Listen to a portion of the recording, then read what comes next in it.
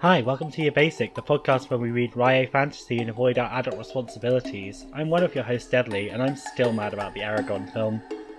And I'm your other host, Dani, and as soon as they cast Sam Claflin as Finnick, I knew we were golden.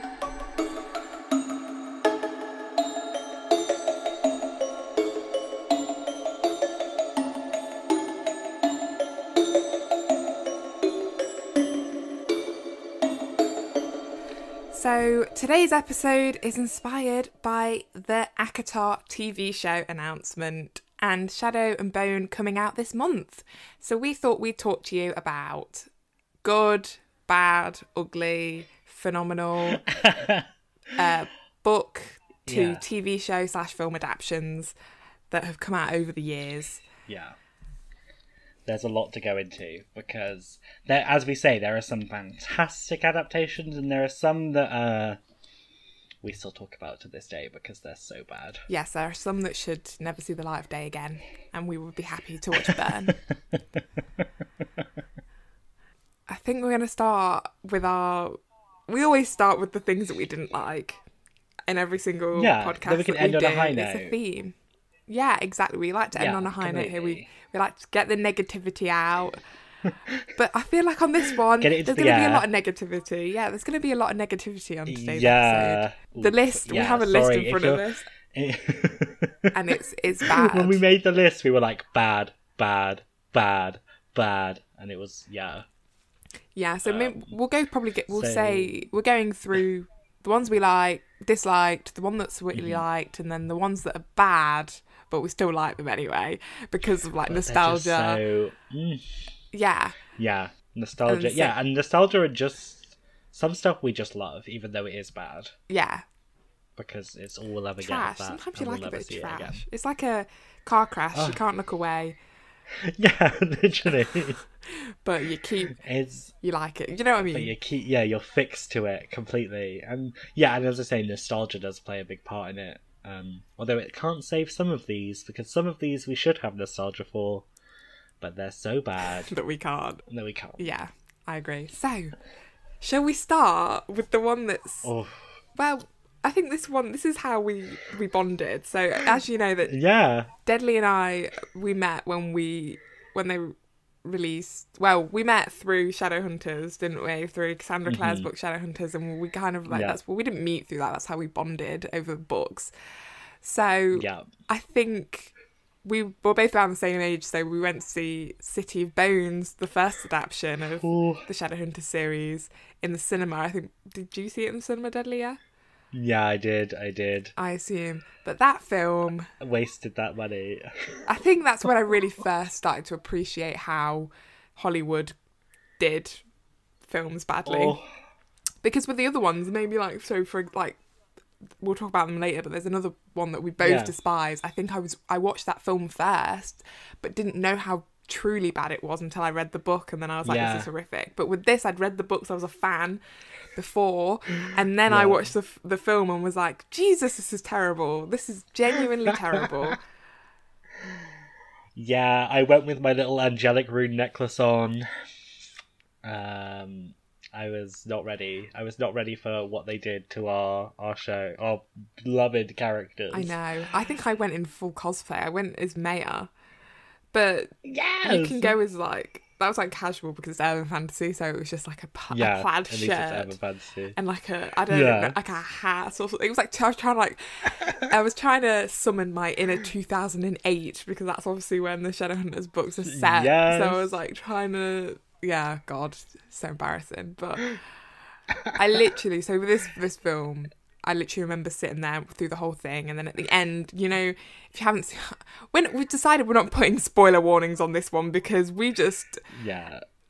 If you've not watched the films already, it's either not worth it... Yeah, they've been out since mid-2000s. Yeah, so it's either not worth it or... You're just going to have to deal with the spoilers, I'm afraid. But at the end of City of Bones, the film, there's a bit where Clary is on the back of Jace's motorbike and she puts his arms around her. Bearing in mind, this is when they found out that they're supposed brother and sister. And so she puts her arms around him and then he goes, when I told you I hadn't seen an angel in real life earlier, I lied.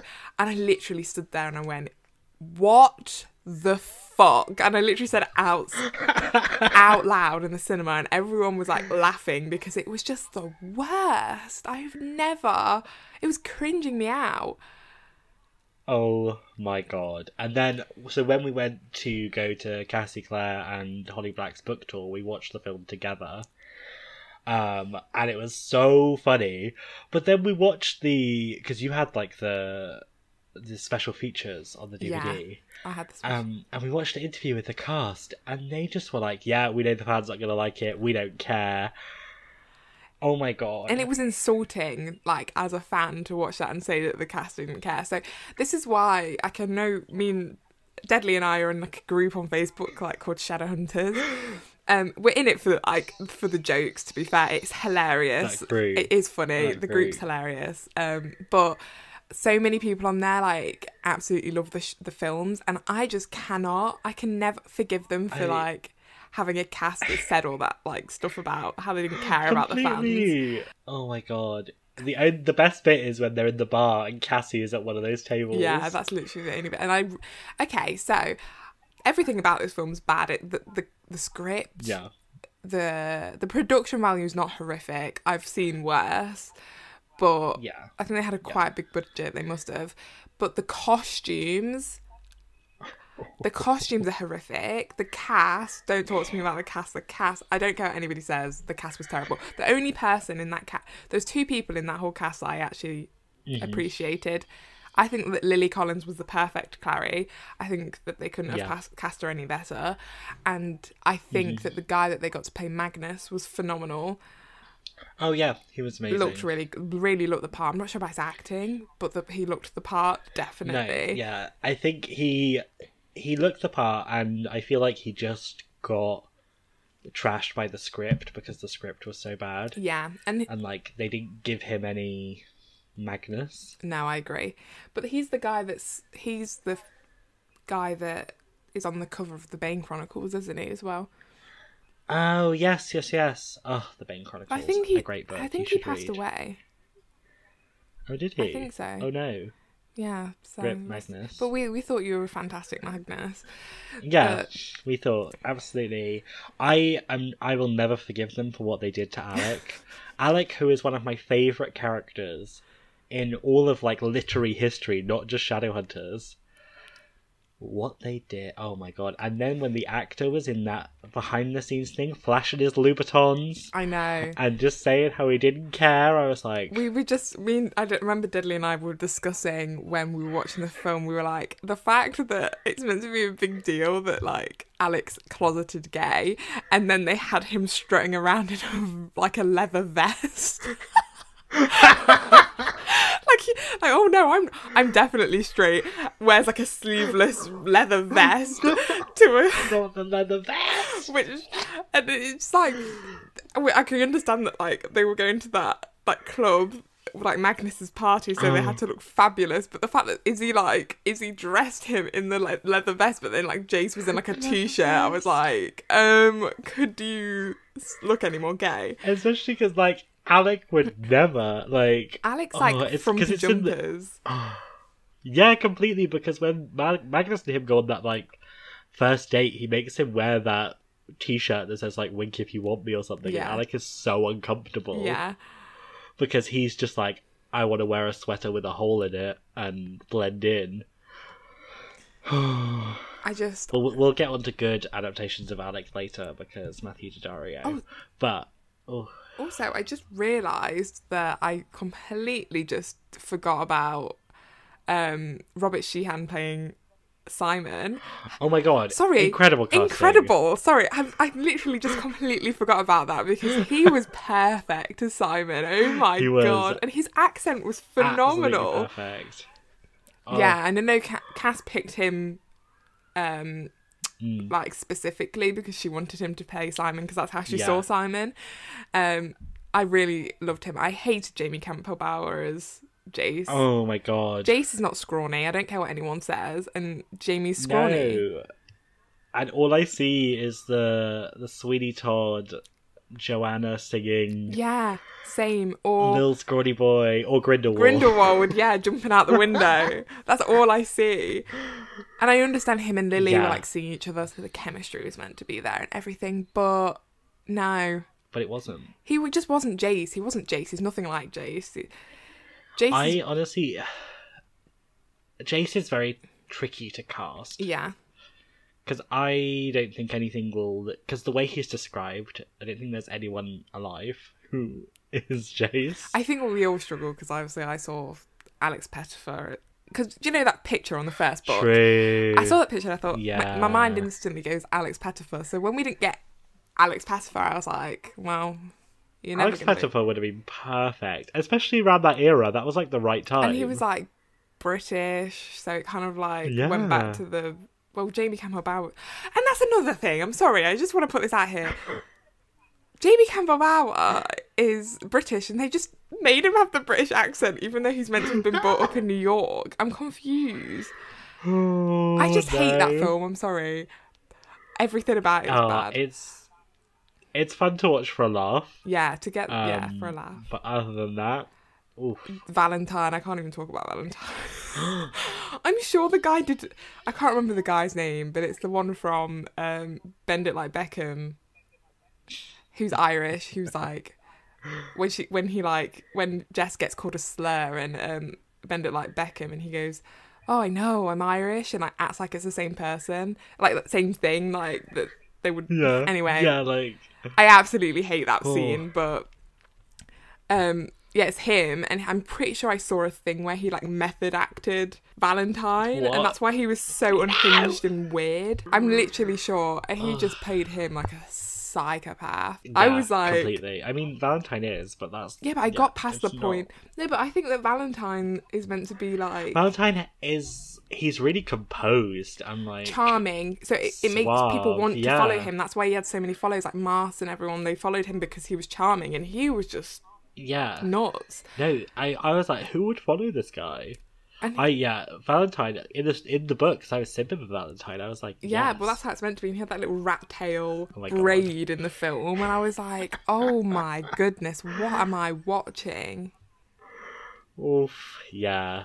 Big. Ooh. Sorry, this is just an interlude. I just got a dodgy text from HSBC saying that someone had logged into my account even though I don't bank with HSBC. So, see you later, scammers. Yeah, I got one from Royal Mail from a mobile number that said I needed to pay a customs charge. I know, I might reply back and be like, do you prefer Jamie Campbell Bower as Jace or do you prefer Dominic Sherwood? We're having a discussion on the podcast. Let me know, please. XOXO. I mean, I love Dom because I just love the cast, but I still don't see him as Jace. Oh my god, really. I don't see him as Jace at all. I didn't hate him as much as I hated Jamie as Jace, but I don't see him as Jace. They've never gotten right. No, but now you said Alex Pettifer, I'm like, oh, that would have been perfect. He was perfect, and I feel like he was the go-to fan cast on Tumblr at that point. Oh yeah. So I think we were all going to be heartbroken when it wasn't him, but I'm trying to think if there's anything else. I mean, Isabel, Jesus. Could they have cast her any worse? No, they couldn't have, because Isabel has so much character, and from the get-go it's meant to be she's charming and beautiful and stunning, and I'm not saying that the woman that played her she was really beautiful, but she just had no personality, and She's just like cardboard cutout. I know, and Simon was meant to be enamoured with her from the get-go, and I was like, okay. And he just wasn't. There was no chemistry. Do you know what? I shipped Clary and bloody Simon more than I did anybody else. I know, they had more natural chemistry. I know. God, and that's the number one sin. You know what is another thing I absolutely hate about that film is when we go and Simon wakes up and he's she's drawing Jace and she's topless, and it just makes me cringe so bad. I do not know what they were thinking. I honestly, I think about that film and my brain goes to static. I'm like, I can't deal. Fully can't deal. I hate that film. I'll never forgive them for doing it that bad. I had so much hope as well when they were I remember when they released the trailer and they were it has Hodgson, the voiceover, and he was all the stories are true, and I was like, I'm so excited. And then I spent all my money getting to the cinema and I watched it and was like, You're kidding. You are kidding. This is terrible. This is what you've done. It broke my heart. Another time that happened, Eragon. Wow. So, I remember when I first watched Eragon.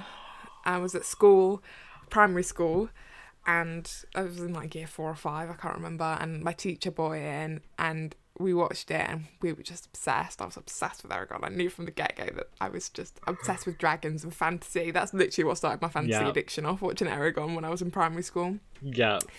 And then, like, I got to high school and I was, like, trying to find new fantasy books to read. And I thought, oh, I'll read Eragon because I love the film so much. And then I read the book and was like, this book is amazing. The film is terrible.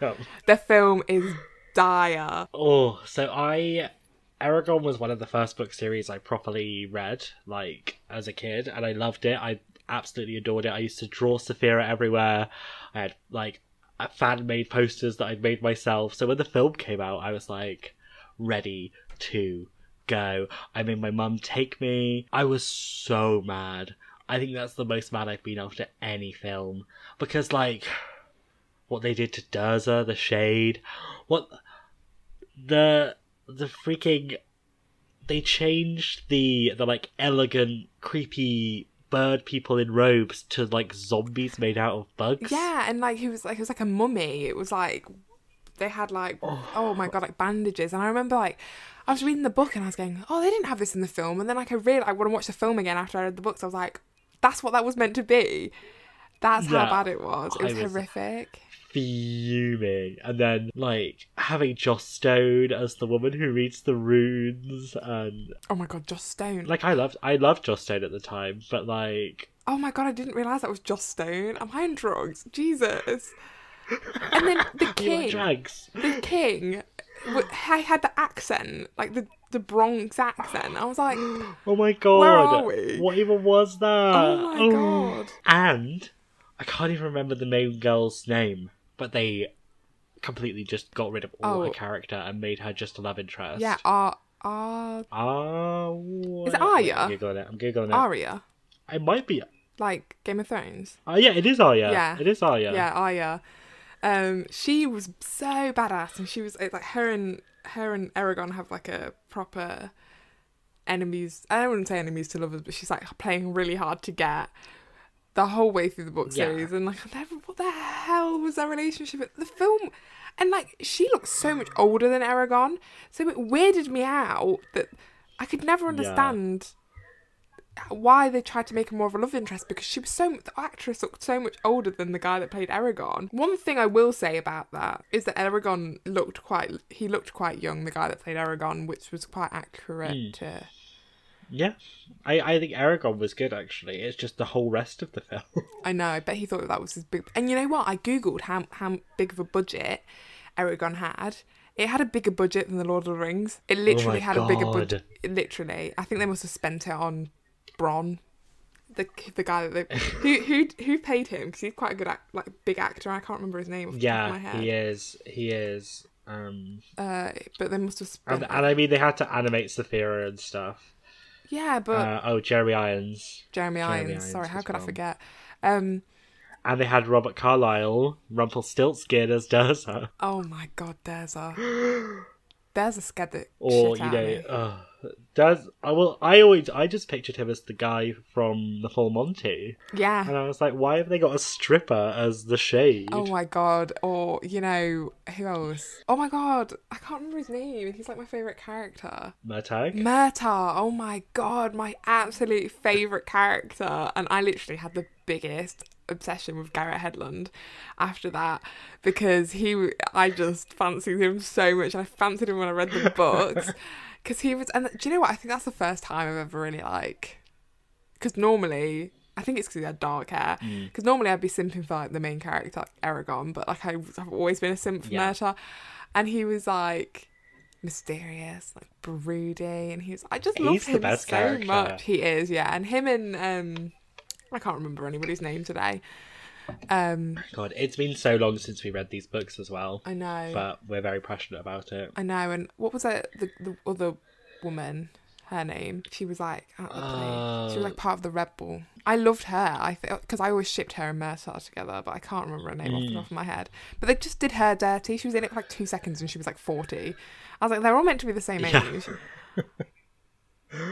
And I feel like they did Saphira dirty as well, because Saphira is supposed to be so sarcastic and sassy, and what was she? She was just there. Saphira was like, her voice was like someone, like a big actress as well, and it weirded me out. Rachel Weisz. Yeah, Rachel. Oh my god, because.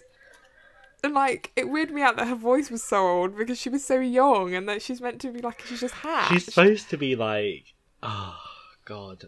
And like, we are at some point, we're going to do a big Eragon episode. I think for that, I'll probably try and reread them. Oh yeah, we'll have to reread them.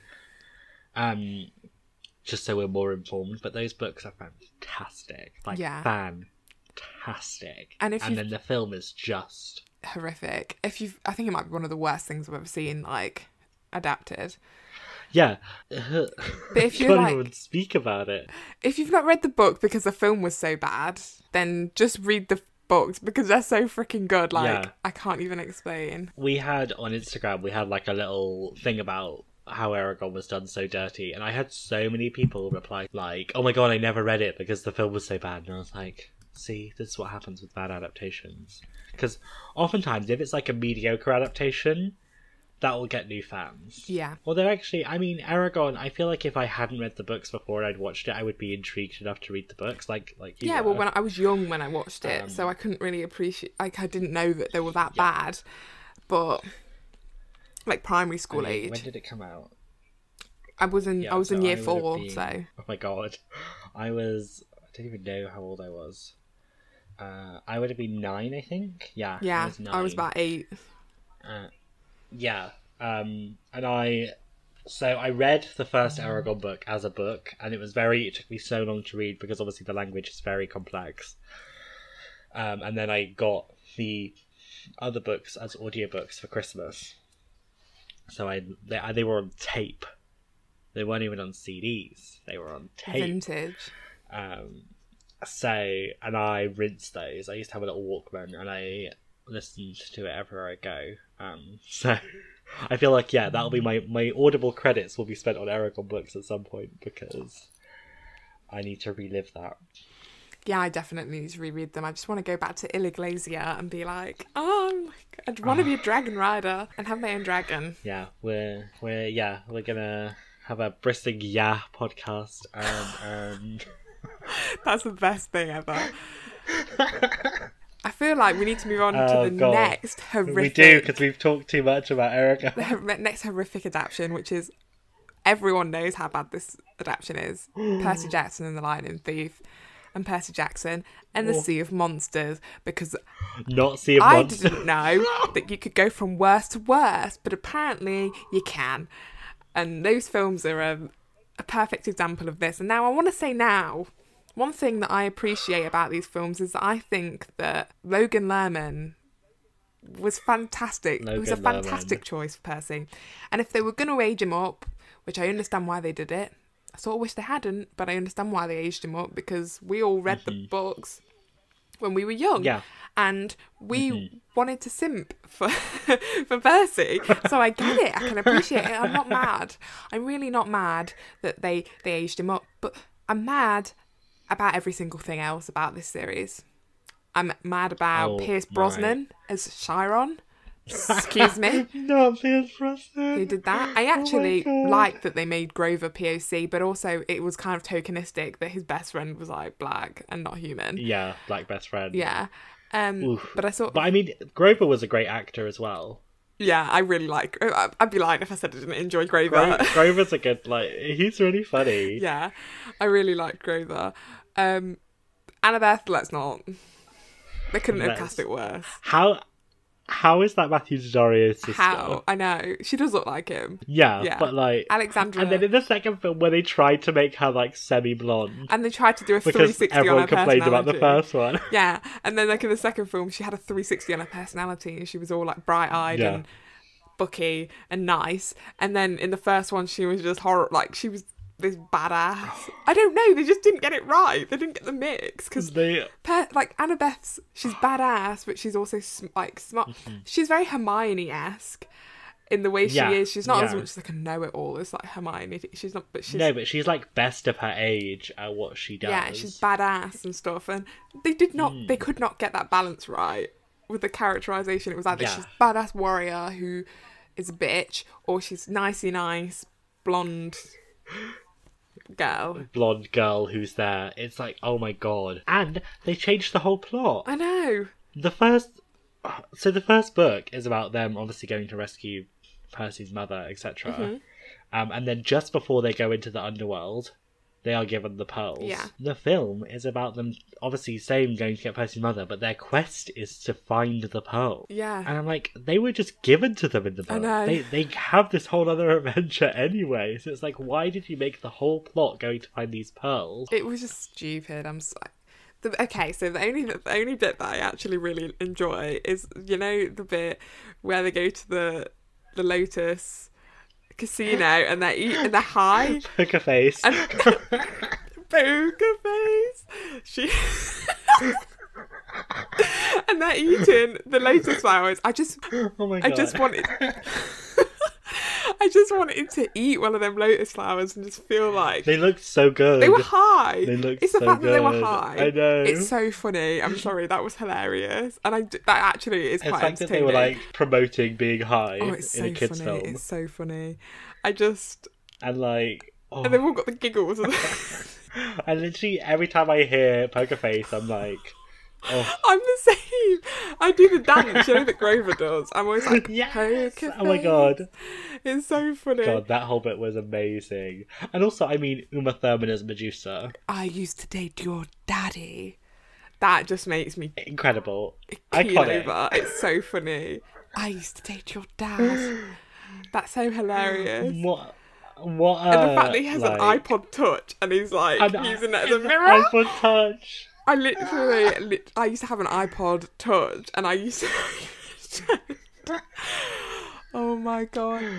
Oh my god. And like, yeah, this film has a lot of nostalgia for us, but it's still bad. It's bad. I can't say it's good. I can't even talk about Sea of Monsters. Oh my god, Sea of Monsters. So I went to see Percy Jackson again in the cinema because we're simps.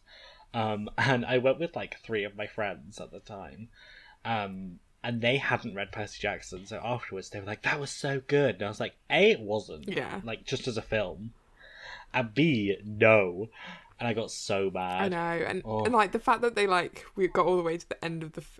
Also, the girl... Sorry, the main, like, thing about the second film I don't like is, like, Clarice. Is that her name? Oh my god. Clarissa? Yeah. Clarice. She's... They cast her so wrong. I thought she was like a bigger girl. Yeah. Maybe like plus size. I think that's how I imagined her. Yeah, like plus size or curvy at least. Yeah, curvy. But I think it was the girl in the Hunger Games that they cast. Was she like Glimmer? Yes, I think she was Glimmer from the Hunger Games. I could be wrong, but I think it was her. She was. I think she was. I'm just fact checking. 1 second. She was terrible. And then, like, the end of the film as well, where we, like, got hinted that we were going to get Talia and, like, the Golden Fleece and all of, like, bought Talia. I was buzzing. I was like, yes! I mean, if we're going to get a third film, it might be bad, but I'm excited to see Talia. And I think they cast her and everything, exactly. And then they never made it. And I was like, I'm glad, but also, like, no. But also, like, why'd you do this to us before we got more? Yeah, and also, another thing was, actually, I wasn't sure how they were going to do the third film, because we never really even went into the fact that, like, Luke, Annabeth and Talia were best friends. Yeah. And especially not in The Lightning Thief, we never got any of that. No, literally. The budget for Sea of Monsters was 90 million. Oh my god, it was that superimposed yacht that they made, that they must have busted the whole flipping budget on. all of it on that Cyclops eye. Yeah, his eye. Oh my god, I was literally about to say that. His like superimposed eye. Yeah. So who they cast as Clarice was the girl Glimmer in the Hunger Games. Oh my god. Can you just go and check who plays the Cyclops? Well, I can't remember his name. I'm terrible at names today. I'm so sorry, guys. Terrible. Douglas Smith plays Tyson. And he's in something. He's been cast in something recently because I've watched it. He is in Big Little Lies. Oh my god, it's just loading. High quality podcasts we have here. I know, but they were just, oh my god, I don't know why Tyson annoyed me in the books, and I think that was because Percy felt some sort of way about him, so I automatically was on because I just love Percy. Because you're going from the point of view of Percy. Yeah, I think I just like he got my heckles up because like Percy didn't like him, so I just didn't like him. But I really hated him in that film. I was like, you are terrible, and you're weirding me out with that weird eye. God, he's in loads of stuff. He's in X-Files, The Alienist. Oh, The Alienist, maybe that was it. Oh, I love The Alienist. That's such a good series. Yeah. And and then when they go to like Cersei's Isle, is it Cersei's Isle they go to, or is it? Yeah. Yeah, I think it is. I don't remember. I really, and you haven't read Percy Jackson in years, and I don't watch that. I especially don't watch the second film. If I'm going to watch any of them, I watch the first one, but I don't watch the second one. It killed me off that they put Sea of Monsters on Disney Plus for Rick Riordan's birthday, and he was like, "This isn't what I want." He's like, "Don't." That film is terrible. No. Take it off. Oh my god. I can't talk about it any longer. I'm excited to see what they do with the TV show, but oh my god, yeah, I feel a bit heartbroken that I'm not going to be able to simp for Percy. Because they're not aging them up; they're keeping them. I know as, like, kids, they're keeping him 11, so it's going to hurt me because I love Percy. I'm sorry, Percy was one of the first loves of my entire life, and I still love him now. Yeah. Do you know what? When I read Heroes of Olympus as well, when I opened it and I saw Jason, and I thought, this is not what I signed up for. I signed up for Percy. But it hurt me, and I was glad that I could still be in love with him because and there's like a part. Yeah, and there's a part and he's like talking about his future with Annabeth, and it literally hurt. It like kills me, but I do love him, and I'm sad that I'm not going to be able to simp because that will be horrible. I can't simp for an 11-year-old. Obviously, why would I? It's terrible. Yeah, no, exactly. But if it goes well, they might do Heroes of Olympus. Yeah, but I'll still be too old. I'm 22 now, so I can't. But if they were aging them up to 16 and casting 23-year-olds, then yeah, it would have been fine. Yeah, but they're not going to, so I can't. I'm excited. On Twitter, there was a whole thing about, because obviously Logan Lerman was like perfect as Percy, and he loves the books as well. He's really passionate. Everyone was like, cast Logan Lerman as Poseidon. Poseidon. Imagine. I would die, pass out. I'd be watching that every single day. I'd be simping for Poseidon. I'd be simping for Poseidon. I would literally be dying. Oh. If they put Logan Lerman in it. Logan Lerman is incredible anyway. But yeah. I can't talk about Percy Jackson anymore. It infuriates me. I can't. It's terrible. We started with 3 strong ones and we have been talking for a while. So we might have to almost speed run through the rest of our bad films list because there are a lot. And we don't want this podcast to be 12 hours long. I think we can skip through most of these. But next, Spiderwick, terrible. Yeah, not it. We'll move on. Holly Black, they did you dirty. The twins being like photoshopped and the one actor playing the twins was terrible. You should have just cast twins. Oh my god. It was painful. That would actually make a really good TV show. Netflix, hi. Yeah, the animation on that was okay. I didn't like it. It had okay production value. They just didn't. It was just rubbish. I don't know. It's a no from us. Yeah. Artemis Fowl. I haven't read it.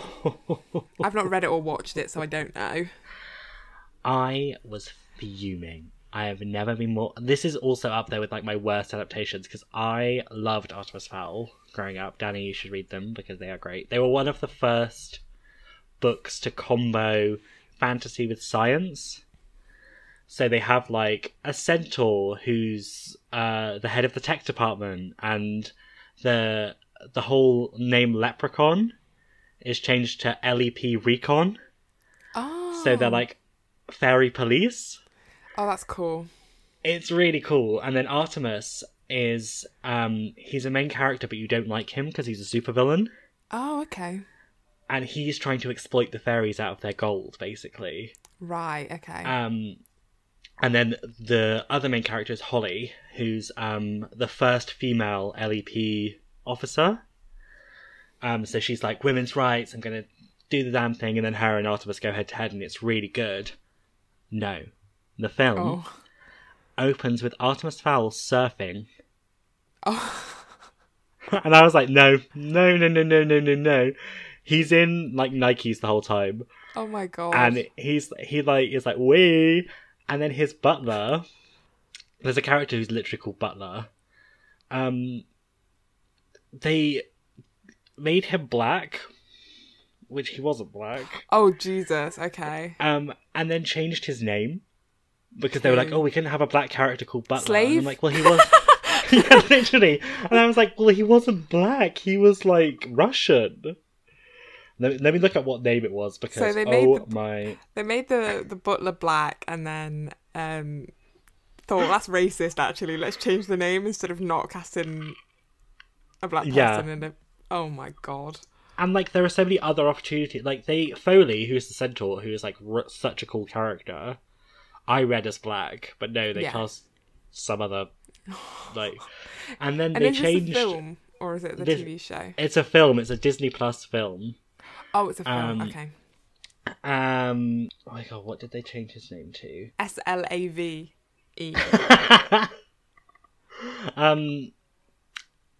Yeah, and they changed Julius Root, who is the head of the police, to Julia Root, to try and be more like, ooh, but then that literally got rid of Holly's whole storyline because she's no longer the first female officer. Because her commanding officer is female. This sounds like a train wreck. So, and oh my god, it was like, and then the CG was bad. The whole thing was bad. And in the book, Artemis's main mission is to get his dad back, because his dad was also a supervillain who disappeared. Okay. Yeah. In the film, his dad loves fairies and taught him all about fairies. And then dies. Right, cool. I mean, it sounds like it's a no from me, so I completely understand. Oh my god, they changed his name to Dom. They changed Butler's name to Dom and just made Dom. Him black. Yeah. Right, Dom. Okay. Yeah, I was very mad. And Artemis Fowl as a book series, if you haven't read them, are so well done, because it's that kind of anti-hero thing. Yeah. Enemies to lovers as well. Ooh. It's great. It is fantastic. Oh, and they had Josh Gad as Mulch Diggums. Anyway, okay, we'll move on, because I could go on forever. So, in conclusion, no for Artemis Fowl. So, yeah. But yes to the books. So yes to the books. They go. are so good. And they're a really quick read as well. Next one on the list is Inkheart. See, I went to see Inkheart in the cinema. I don't remember anything about it, but I think, isn't the guy that from The Mummy in it? Yes, he is. Terrible. I didn't. It's so, like the I don't think I read the book. I read the first two. I still need to read the last one. The books are really good. They're really well written. Such a great concept. Film, no. Yeah, well, I watched the film and was like, okay. It was terrible. I can't even, like, what? Yeah, it doesn't even need to... Yeah, we'll move on. If you've read Inkheart and you've not watched the film, we don't recommend it. As a person who's not read the book, I didn't like the film anyway, and Deadly's done both and she didn't like it, so... Yeah, the book is much better, as it always is, but... Now, the next one on the list is... a sore spot for me, and it's Divergent. So I think I've seen on TikTok going around at the minute that Divergent was the death of the dystopian area. True. It murdered the dystopian era. And I agree, because I don't think I ever picked up another dystopian book after I finished Divergent series, and that's as soon as I finished Allegiant, that was it. I was like, I'm done. this book was shit. True. I'm not reading anymore. Like, I don't think you can go. There's only so far you can go with dystopian, to be honest. Mm-hmm. And I didn't. Yeah. These the films killed it. Oh my god! And the books were bad, and then the films were worse. I like the first Divergent book, and I didn't hate the second book, and I hated the third one. The third one was one of the worst things I've ever read in my entire life. I'm sorry. I'm not really even that sorry. It was terrible. The films were worse. Wow. I didn't watch the second film or the third film, but I know for a fact that they changed the whole plot of the last one. Yeah. Up until a point where I thought, no, I don't think I'm going to bother. And I've never watched them. It's really not worth it. I went to the cinema for all of them because, again, I went to the cinema to watch the first one, but none of the rest. I was like, I'm not going to watch anymore. Well, I have a friend who really loves 4, or Tobias, so I was dragged. But yeah, no, yeah, they completely changed the plot of the whole last book / film. Characters that should have died didn't. I really was obsessed. I was obsessed with Will when I read the book. I really loved Will. And I thought, you couldn't save Will, but you could save everyone else. And fucking Uriah. I loved Uriah. God. Wait, I'm sorry. Sort of a spoiler. If you've not read Divergent, I don't recommend it now. But when Uriah dies, does he die in the film? I'm pretty sure. God, I haven't watched films in so long. Oh my gosh, as if they killed Uriah but not Triss. I would sue. I'm pretty sure Triss is the only one who doesn't. You're kidding! That's racist. Uriah's like he's black. He's black in the films, isn't he? Yeah. Yeah. Fucking wow. Should have known then. Oh, like the book. I loved the first book like you did. I thought it was really good. I thought the whole training thing was scary. It was just great. But then and I also think it was too close to the time of Hunger Games. But that's obviously why it came out. But yeah, they went through the phase, didn't they, of everything? Yeah. Maze Runner. Yeah, it was all the same kind of genre. But Hunger Games, when it was done so well, I think everything's held to that standard. As it should be, because that's what everyone's copying. And it just didn't. It was just... Yeah. I'm not really sure that Shailene Woodley was the correct choice for Triss. I don't know if... Did you see the Barbies they did for it? They did Divergent Barbies, and they are scary. They come up all the time on eBay, and I'm like, oop, Divergent, hi. Something else, that was a phase when everyone was... Shailene Woodley was cast in everything. What's his name? The guy that was in The Fault in Our Stars. Ansel Elgort. Oh, Ansel Elgort, yeah. Yeah, he was in it, and then so was... I've just said his name in my head now, I can't bloody remember it. Miles Teller. It came out in 2014. Miles Teller. Yeah. Miles Teller was in it, and I think it was a time where they were just the big shots that were in everything. Shailene and Ansel were in The Fault in Our Stars, and then Miles was in something with Shailene, and it was all of those three were just they were the it stars, and I just think it was just terrible. The whole book, the film was terrible. The films were awful. I never watched it. I remember watching this in the cinema and thought, I think I'm going to give up. I think I'm giving up on these adaptions. Made the right decision. They were terrible. Divergent isn't the best book series in the world, but it was better than that it's film. Enjoyable enough. It's classic. Although again, I don't think I've picked up a dystopian novel since as well. I don't think I've been drawn to any. Really. The closest I read The Red Queen, and that's technically fantasy, but I think that's dystopian, and I couldn't read that. I don't so I'm going to put this now, so this is public knowledge. I hate The Red Queen with a burning passion. I really do not enjoy those books. But I think half the reason I don't enjoy it... No, I know the full reason why I don't enjoy it is because of the protagonist, but most of the reason I don't is because it kind of gives me dystopian vibes. Even though it is technically fantasy, it's like futuristic. It's not for me.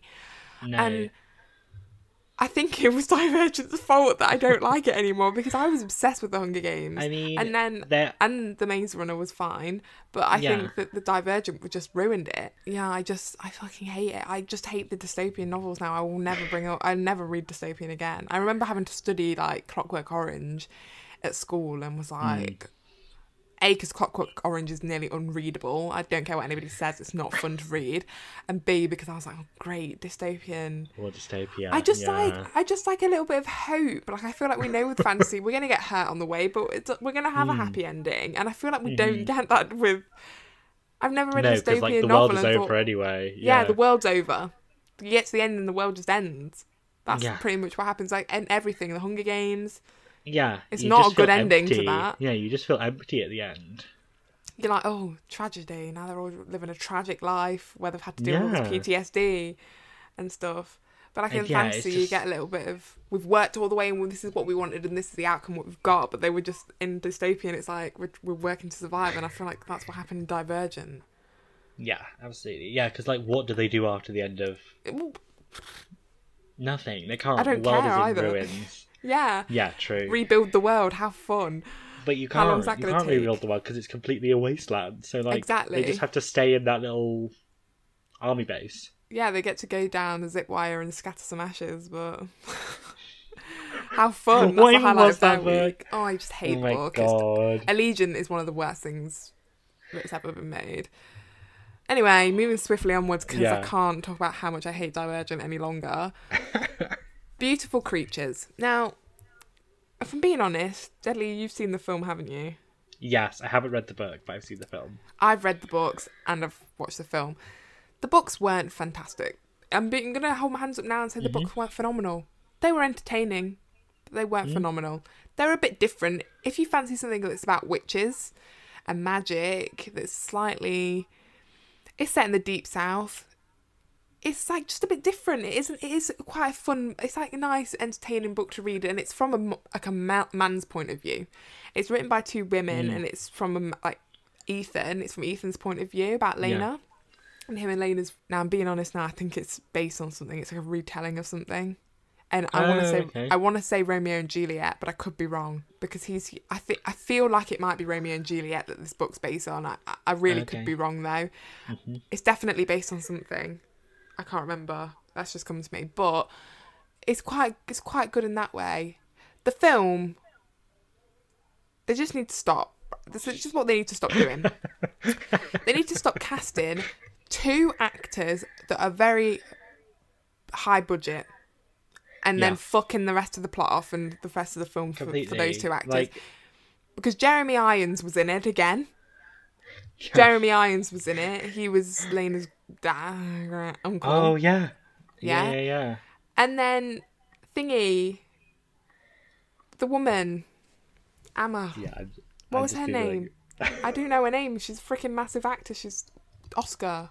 Viola Davis. Yes. Yes. Oh, yeah, so let's get Viola Davis, Jeremy Irons in. Let's blow the rest of the budget on everything else because it's going to be crap. If I was going to pick any books to adapt, I don't think I would have picked Beautiful Creatures, if I'm being honest. Fair. Yeah, I think the problem was that they probably shouldn't have just made the film, to be honest. The books aren't that great. Oh, and Emma Thompson is in it too. Oh, Jesus Christ. Yeah, so there's three actors. And then the girl from Shameless, what's her name? Ridley. She played Ridley. Emmy Rossum. Emmy Rossum, yeah, she was in it as well. And to be fair, I did quite like her as Ridley. But the problem is, the books weren't good. That's the thing. The books, I didn't finish. I think I didn't read the last one. If the source material isn't great, then the film has no hope. They were okay. They were okay to read. They were quite an entertaining read. But this is like how much I didn't love the books. Is that the third one ended on a cliffhanger, and I had no desire to find out what happened in the last one. Yeah, and that's how you know it's not that amazing. I didn't hate it, but it wasn't that good. So I think we were always going to struggle from the get-go to get 3-4 films from that. Yeah, because it just wasn't that good, and they somehow made it worse in the film. I feel like the guy that played Ethan was cast quite well. He was sweet. He's a bit of a himbo because Ethan is a himbo. Yeah. And yeah, the dynamic, it was like, oh, I'm a jock, popular jock, and I'm a weirdo. It was a bit of a Twilight dynamic. Yeah. It's very that kind of Tumblr romance. Yeah, it was Wattpad romance. Yeah. It was just, it just wasn't that good. I think that's another thing. I can't entirely blame the people that made the film because the book wasn't that good either. But yeah, I would sit and watch Beautiful Creatures if I had to. I mean, visually, I like some of the costumes are beautiful. Yeah. But yeah, I think because I hadn't read the books, I don't really have I can't really criticize. I wouldn't even recommend the books. Yeah, I wouldn't recommend. I'm not going to read the books because they're better. I just don't think either of them are good. Cool. Moving on to the next one. We're going on to vampires, and we're going to start with Vampire Academy. Now, I have a confession to make. I love the books Vampire Academy. If you haven't read the Vampire Academy books and you like vampires, what are you doing? Read the Vampire Academy. Jesus Christ, they are fantastic. The books are phenomenal. They're fantastic. Rose is one of the best protagonists I've ever. Do you know what? Rose gives me Aelin vibes. Her and Aelin are very similar. And I just love her. And you know what? I watched the film first. I literally only read Vampire Academy last year. But I watched the film first and I thought, this is terrible. And then I already had the books. I thought one day I'll just read it. And I picked up and I thought, Jesus, they've really done them dirty. But the girl that they cast as Rose, I don't think that they could have cast her any better. I think she played Rose really well. Really? Yeah. Oh, okay. And I think if the script was better and the costumes and everything were better, then she would have been fantastic. Mm-hmm. The guy that played Dimitri, Jesus, he was so old. For what? Why did they make him so old? He was so old. Dimitri was meant to be like 24. He looked about 35. Yeah, he looked terrible. Have you seen the film Deadly? Yeah, ages ago. I can barely. It's not good. Isn't Dom in it? Yeah, Dom's in it as well. Dom Sherwood. Yeah, he's in it. It's just crap. They just tried to make like a teen rom-com. Well, yeah, it was because it was definitely after Twilight, right? It was kind of trying to capitalise on that. Oh god, yeah, it was after Twilight. Yeah, it was trying to capitalise on that. There's nothing like Twilight. Sizzle. Yeah, but the Vampire Academy is nothing like Twilight. No, but they just see the vampire word and they're like, yeah, and make money. If anything, it's a bit more like Harry Potter.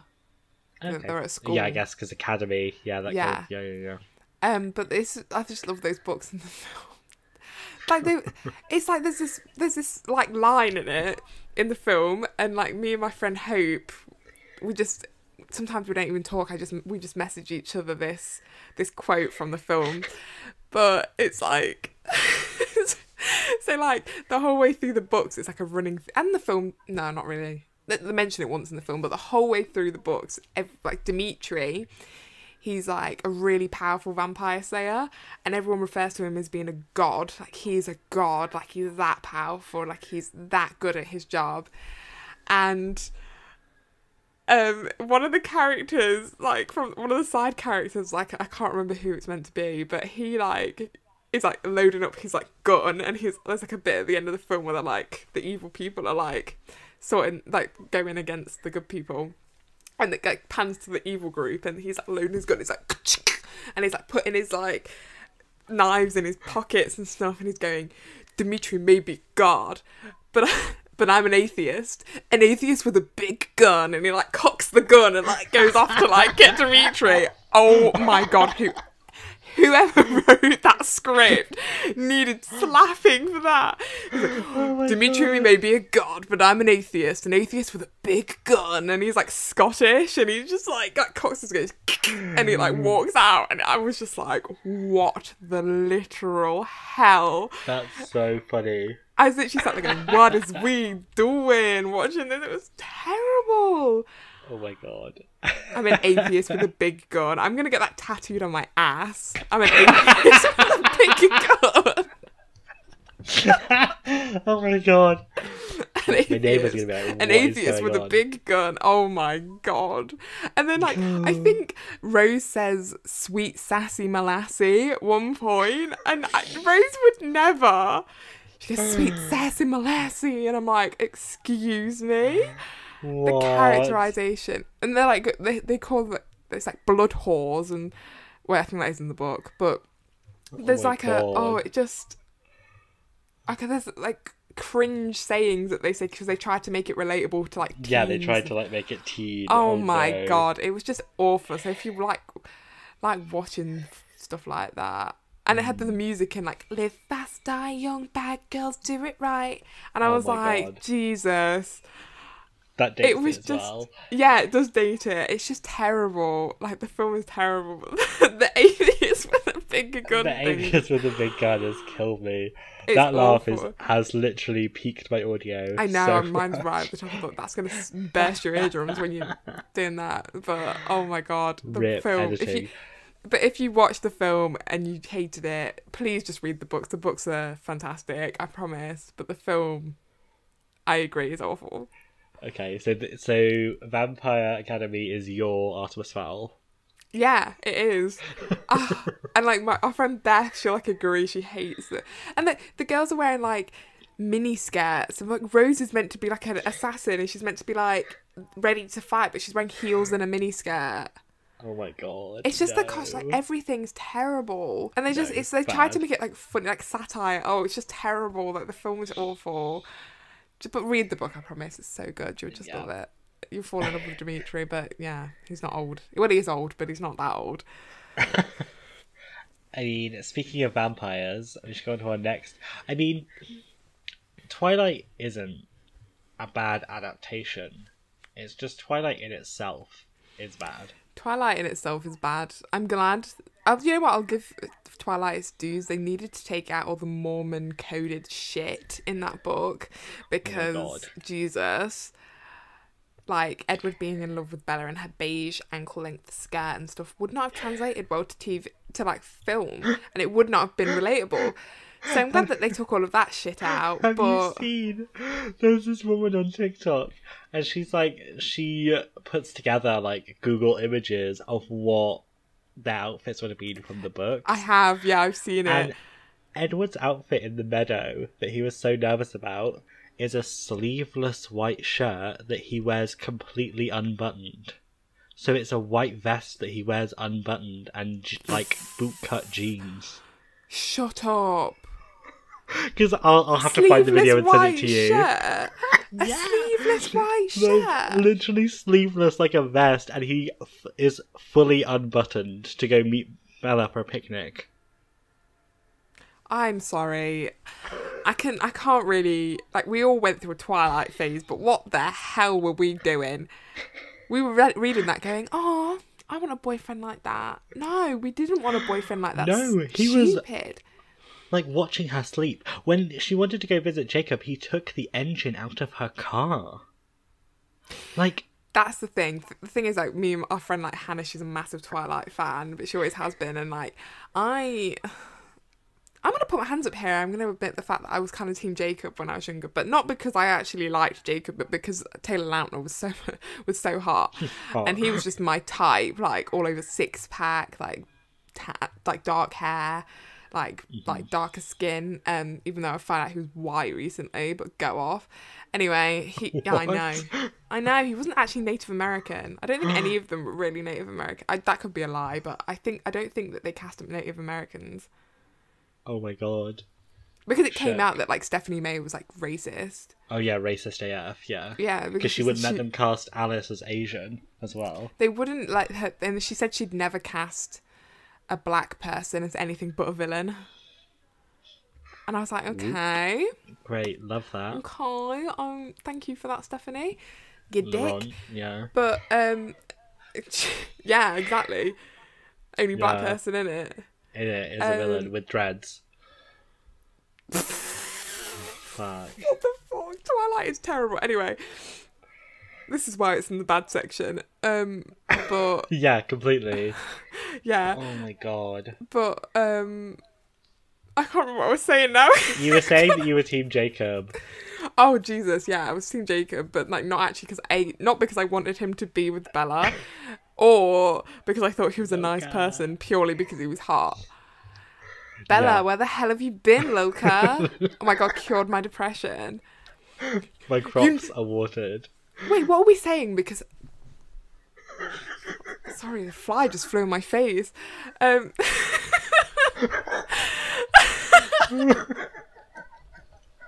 I just like it's on my screen. It's huge. What do you, can you like chase out the window? Oh my god, I'm dying. This is where we should be filming. I know, yeah, we should have filmed it. We should be filming it. So funny. Also, yeah, just guys, let us know how you'd feel about us filming episodes so we have like actual footage to put on YouTube, because that's something we're considering. Definitely. I was Team Jasper, but now I'm like, Jesus, it gets worse.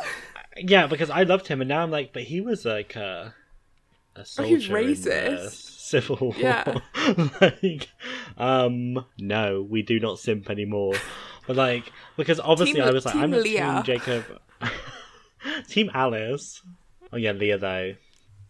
But like, Team Alice Rosalie. like, dated him. Yeah, Team Rosalie. Yeah. I want to like steal the wedding dress really and kill the guy that fucked me over. I really love Rosalie. Anyway, sorry, yeah. How have we got Twilight in this section when they have masterpieces like, you named my daughter after the Loch Ness Monster? And obviously, how you liking the rain, girl? And green is good. What even is La push, baby, la push. And I still can't get over how the clothing is described. I remember the amount of detail she goes in for her friends trying on like prom dresses, and all about this one dress with spaghetti straps, and I was like, stop. Spaghetti. I don't want to know about the... It's like a Wattpad fan fiction where it's like, I wore black tights with a mini skirt and my hair in a side part and black Converse that went exactly 2 inches above my ankle, and all of like, do you know when like they go into completely bright red lipstick smeared across my lips with smudged black eyeliner around my eyes, and you're thinking, Christ, with 3 paragraphs into the description. Yeah, literally. Oh my god. And like, as you say, Bella's like, oh my god. And when they're like, oh, Edward, this girl you like is called Bella, gotta cook Italian. Gee, why did they think that she was Italian? I'm sorry. And then like Rosalie smashes the salad on the floor in a tantrum. I was going, okay. Oh my god. And yeah, Bella's outfit of like an ankle length brown skirt and like an aubergine blouse, and Edward's like, oof. You're really doing it for me, gal. Thank you. Yes, so Twilight, definitely bad. They weren't good. They're good for nostalgic purposes, I guess, and we'll watch them. Why did I go to the midnight premieres? I went to every single midnight premiere. Why did I also go to the midnight premiere and also go to see Eclipse early on Bella's birthday? Oh my god. Do you know my favourite memory is, you know, in New Moon when Jacob takes off his top. And everyone screamed. Everyone screamed, and this Same woman behind me, who must have been about 45, went, "Good boy." You're kidding. No. Literally, and I literally... I feel like you guys have not lived unless you've been to like a midnight showing of like Twilight, because I went to New Moon as well, and like Jacob comes in topless and he's ripped, and everyone was like, ah! Everyone like screamed and clapped. Yeah. And then like Peter, well, Edward Peter, and then Edward.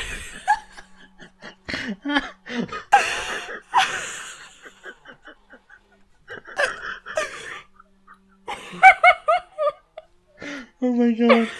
Edward came on the screen and everyone was like, yes! Peter. What? Honestly, those were the best times though. That's why I love it. For those memories. Yeah. Oh. That's why we feel some when I went to see Breaking Dawn Part 1 as well, and everyone was crying during the wedding. One girl cried so much she threw up. Ooh. Okay, well, I didn't quite have that reaction, but...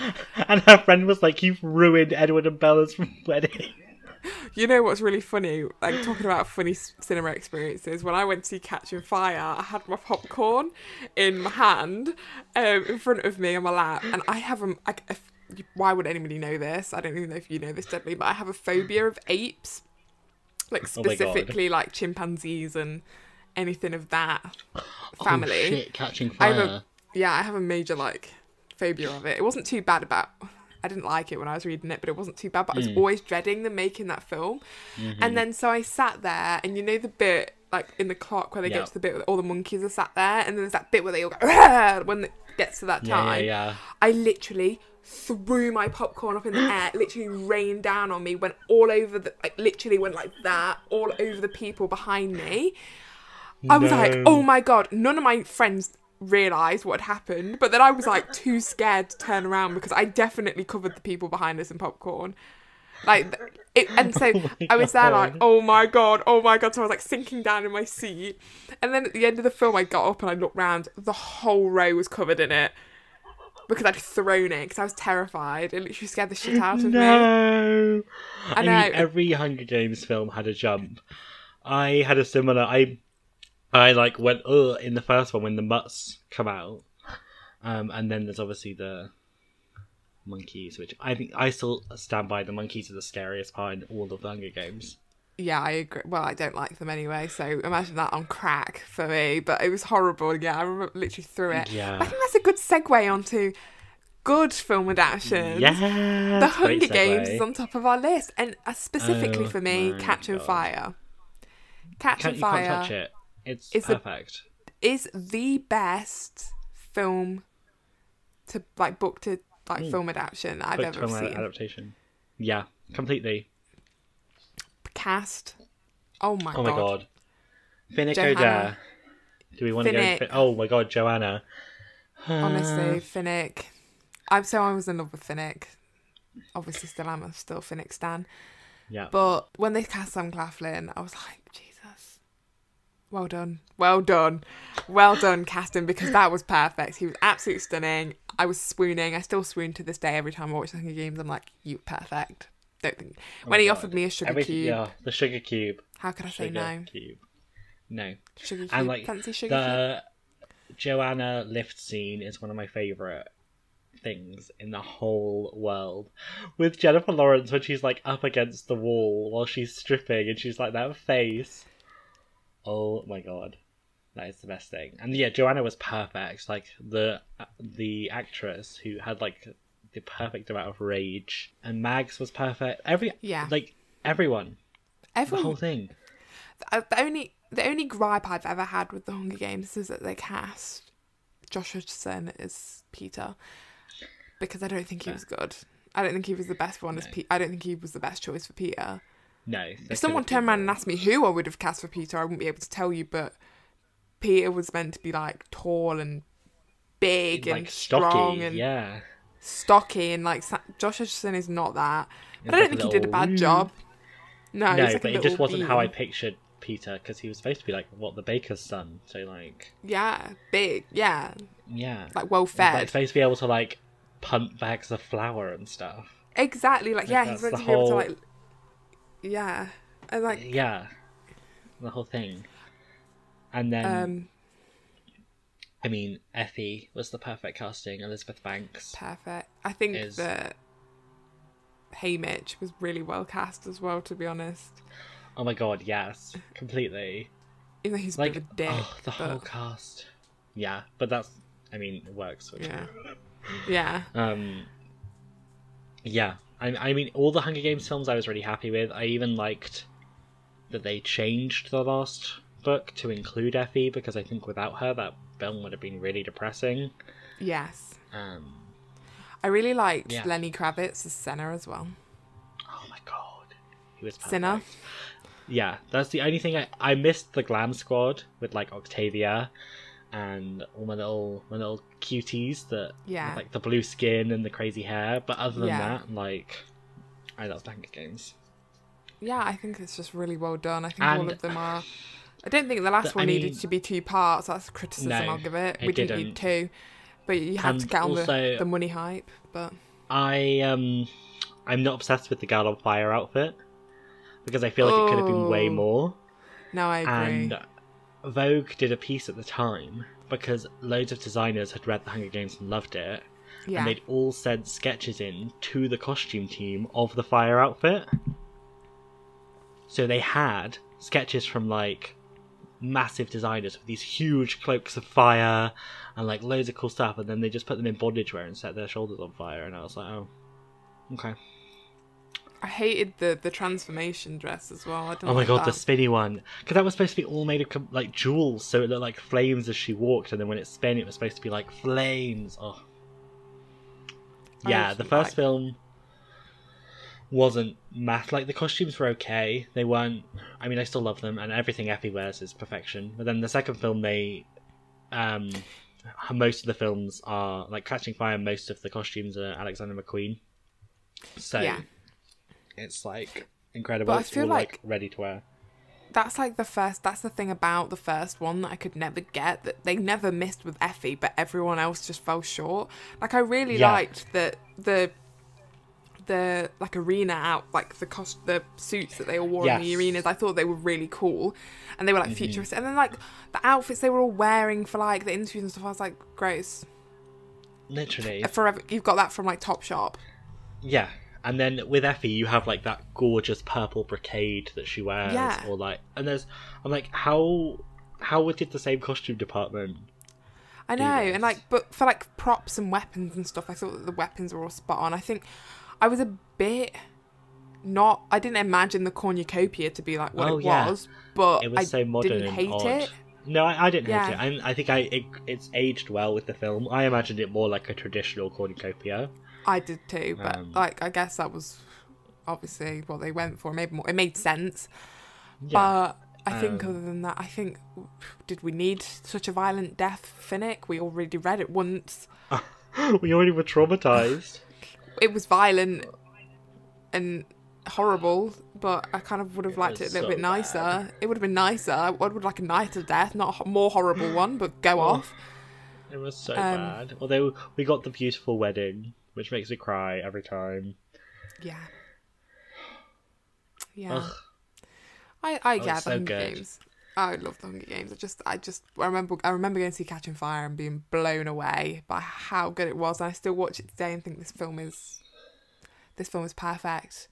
I love it. For an adaptation anyway, you can't have everything spot on, can you? You're not going to get every single thing spot on. I mean, nothing will ever translate 100% from books anyway. Yeah. But that was probably the closest we'll ever get. Yeah, Catching Fire. Well, we don't know. We could get. I'm holding my hopes out for Shadow and Bone. So hopefully. Oh, that looks good. It does look good. Yes. Another one that we've wanted to talk about, obviously, like a classic. It's like The Lord of the Rings. We know this isn't YA. We know, but it's kind of it's like the standard of like books to movie adaptation because it is done so well. Yeah, in our opinion anyway, we know there's a lot of people that don't agree. We know. I know, but the books are. I know we'll probably lose nerd points, but the books are painful to read. They're so slow. I don't think we are gonna lose nerd points because I was playing D&D the other day with my D&D group, which is all men. It's 3 men. I'm the only girl. Mm-hmm. And they always sit there and absolutely slag off Harry Potter, like, but not for the reasons that it should be slagged off for. Like, it's not because of like Joanne being horrible, but like just the way it is, because they're such like edgelord, like nerds that like men. Yeah. Do you know what I mean? Like nerdy men who play D&D. Exactly. They're just the typical like. Sorry, I'm slagging.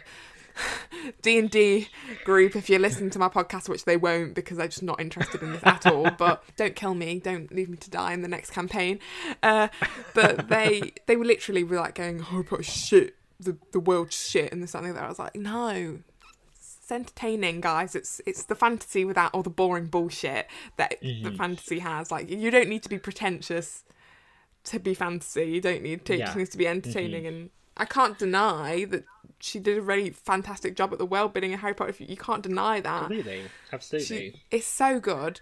So I refuse to take any slander of that. And I know the reason they say it is because it's girls like it, and that's why they don't like it.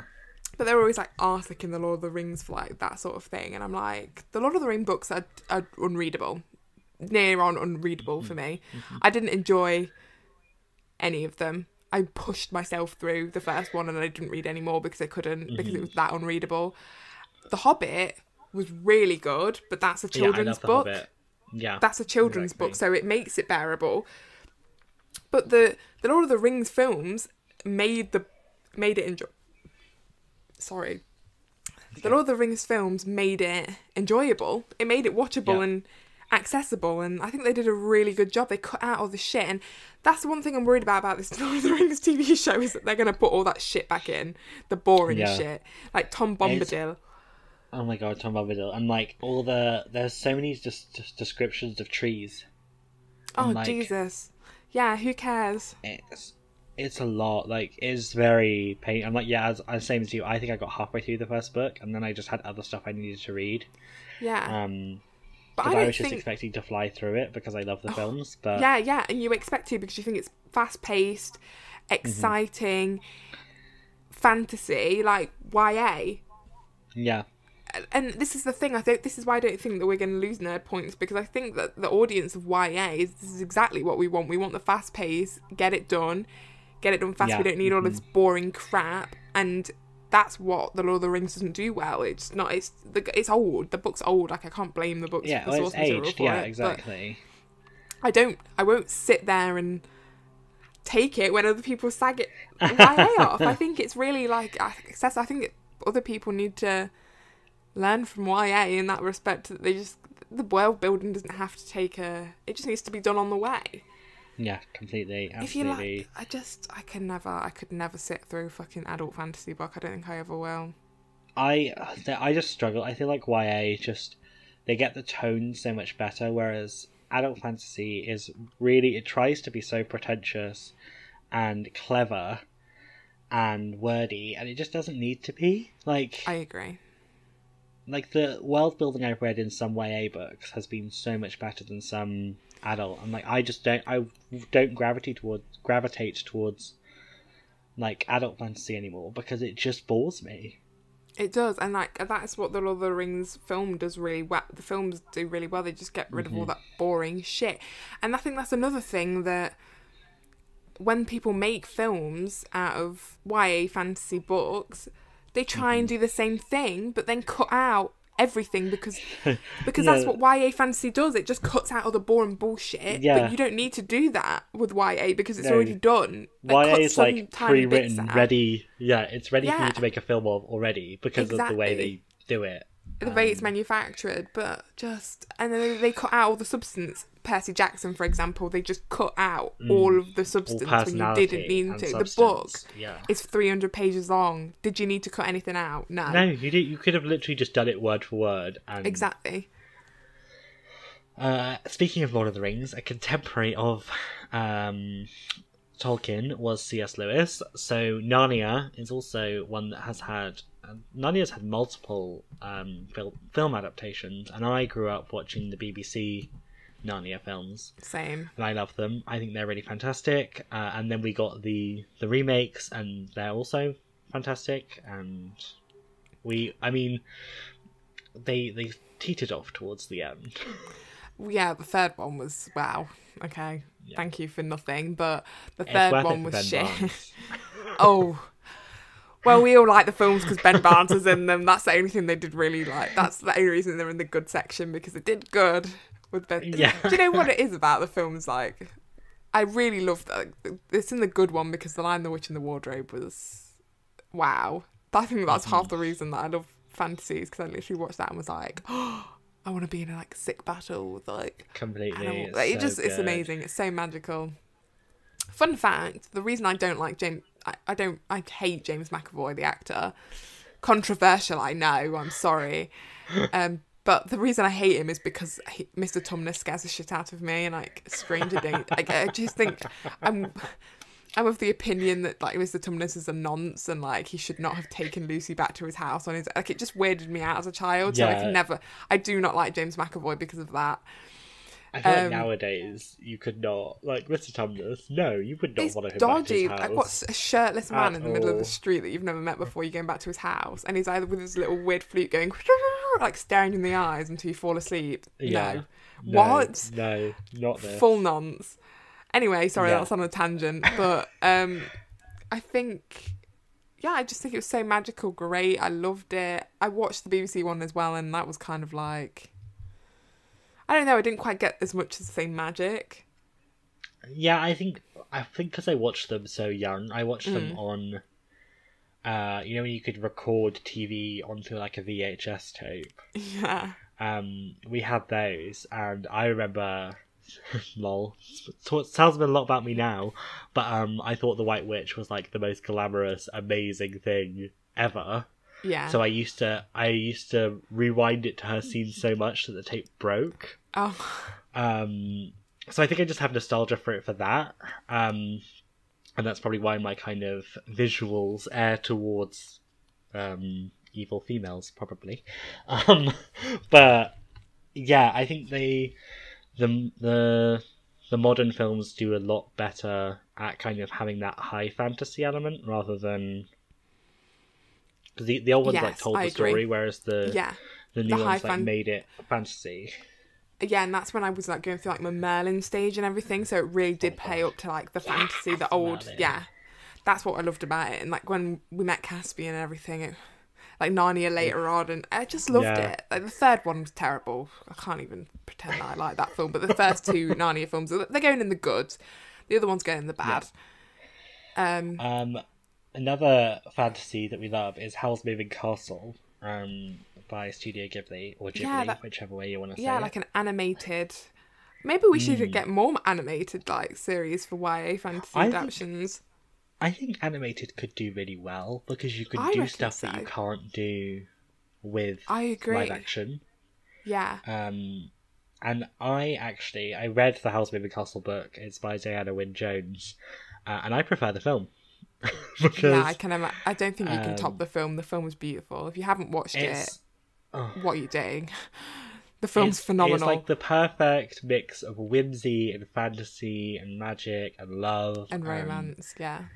And the book itself is good. It has a lot of lore, and the core story is very similar. But part of it, they go to modern Wales because Howl is a wizard from modern Earth. It's very bizarre, and like there isn't as much of a war as there is in the film, so there's not as many high stakes, which I think the film does really well. I just think it's an absolute masterpiece, and that's it. There's like a bit I saw this on TikTok. It was the bit where, like, you know, if you haven't watched the film and you don't want to know what happens, just maybe skip till like a couple of minutes forward. But the bit where Howl and Sophie are in like the other dimension, and she goes, "Find me," and then it's like a direct correlation to when he goes, "I've been looking for you everywhere, darling," at the start. And I was like, oh my god, how did I not pick that up? Literally. I loved it. It's just magical like that, and you think, oh my god, and like, I could not imagine it not animated. That's the thing, I could never imagine them doing it live action, because it's just so it just wouldn't work. Yeah. I just love it. Yeah, so Howl's Moving Castle, 100%. It's a fantastic adaptation. It might even be better than the source material, Yeah. So, quickly on to series, like TV series. Jesus, we have a lot. We're going to have to do another episode. We haven't done the bad, but we love films. Fuck. It's going to be a long episode. I know. Next is bad ones that we love still, even though they're terrible. Even the Golden Compass. Sorry, I'm just... Well, yeah, so we're going to try and speed through these because we have been very passionate about the films, and we have just looked at the time we've been recording, and that is going to be fun for editing. But my first one is Series of Unfortunate Events. I loved the film as a kid. But now that we have had the Netflix adaptation, which is so much more faithful to the books, and I found out that like they didn't want to cast people of color in it, and they had the original writer of the books on set, and he wanted to hire people of color, and they said no, so he left. In the film. Yeah, in the film. Yeah, okay. And then they fired the director because he wanted to make it accurate to the books. So they went to Netflix and made their own. But like, so the film is good, and like Jim Carrey is great as Count Olaf. But yeah, that's it. That's why it's bad, but we love it. Nostalgia. I can't really comment because I haven't read the books and I haven't watched the series or the film. Well, I've watched the film. I don't even think I've watched the film, if I'm being honest. Oh my god. I am sorry. Dani, I'm gonna have to. I literally have a tattoo from it, so. The only thing that I can take from the films and the book is that I look at the film and I think, did they use the same kids? Because they look the same. They literally do look the same. They do. I literally look like, the same kids? I'm like, it couldn't be, but they look the same. No, they're not. They cast the film really well for the kids and Count Olaf. But yeah, it just didn't. And then at least with the series. So the series, they got to tell all the books like from start to finish, and it was done. So really good. I'll maybe one day give it a go. I need you to watch it so you can be Triangle Eyes. Okay, I will. Okay. For my one, it's Harry Potter. I can't say that they were a good adaptation because they're not. Well, no. Well, first two. Okay. Okay.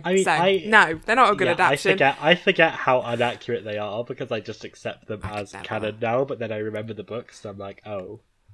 I'll never forgive David Yates for taking Ginny's personality and flushing it down the toilet. I'll never forgive the films for making Snape out to be a nice person. Mm-hmm. I'll never forgive them for the Marauders erasure, ever. Ever. I will never ever forgive them for any of the things that they've done. I'll never forgive them for erasing Winky, ever. Winky! I'll never forgive them for the Peeves erasure. For making Ron, taking all the good things about Ron and giving them to Hermione in the films. It's just the films are not good. I think I watched the films. Blast-ended screws. Where's our blast-ended screws? Yeah, where are the blast-ended screws? I said, where are the nifflers? Where are the nifflers in Harry Potter? Why did we only get them in Fantastic Beasts? Fuck that. Why? I like you said, I watch the films and I think, they're so magical because I can't deny that I like the films. I do. I watch them and I think, wow. And I watched them all the other day with my sister because we both love the films. And I literally sat there and was like, this is nearly 10 years old. This film's nearly 10 years old, the last one. And it looks like it was filmed yesterday. They are phenomenal production. Like, I watch it and I think, this could have been made. You told me this was made last week and I would believe you. But then I remember all the things that they miss out on, or how terrible they are, and I just think, oh God, they are terrible. They are bad. I know. Yeah. There's a thing, I thought this is a good time to discuss this actually, because there was a bit that this is what me and my sister always don't understand, because Half-Blood Prince is one of my favourite films. Mm-hmm. You know, when, like, so Ginny's seen Dean, isn't she, in that film? Before she's with Harry. And one bit I do not like about the films that is really sketchy is that, like, Harry and Hermione are at Slughorn's party and Ginny walks in and she's crying, and then Hermione goes, they've been fighting again, and I'm going to myself, what the fuck could have happened to make Ginny her cry like that? Yeah. And why is it that Dean has made her cry? Because we don't know. You sucked the life out of his character anyway in the films. He doesn't have any lines. He barely has anything in the books, but he has more than what he does in the films. And then you make him like, it suggests that he's abuse. Do you know what I mean? Like, what could he have done that would make her cry like that? Like, and that doesn't sit right with like one of the only black characters in this whole thing. Yeah, and then the other one's called Shacklebolt. Like, oh, Jesus. Yeah, exactly. Yeah. And I just sit there and I think, because that isn't Joanne's writing. She never wrote that in the. It wasn't like that. Her relationship with Dean wasn't like that in the books. It was. Yeah. Like she was just seeing Dean. They were together, and then seeing Dean. It wasn't like a. Oh my God, Harry! You have to be a white savior. Exactly, and that just is not good. Like when I watched that bit in the film, me and my sister always like catch up and we're like, "Why? What did he do?" And I think it's worked because I'm older. I'm seeing it now. I'm going, "Why? What could he have done that would make Ginny Weasley cry?" Because she wouldn't take any of that shit anyway with all those brothers. And why weren't her brothers doing anything about it? And like Ron never does. I just hate and it's stuff like that. I think you're bad, but I watch them. Yeah, I do. Dan Radcliffe makes me happy, and Rupert Grint make me happy, and Emma Watson makes me happy. Like those things make me happy, but the films and the directors really aren't.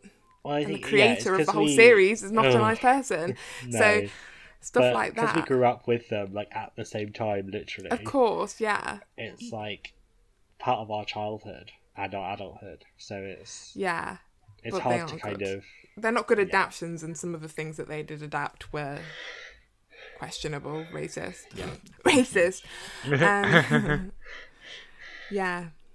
Oof. But yeah, that's another one. Harry Potter. I do go on about Harry Potter a lot, so you probably should have known that was going to be in there. Yeah, completely.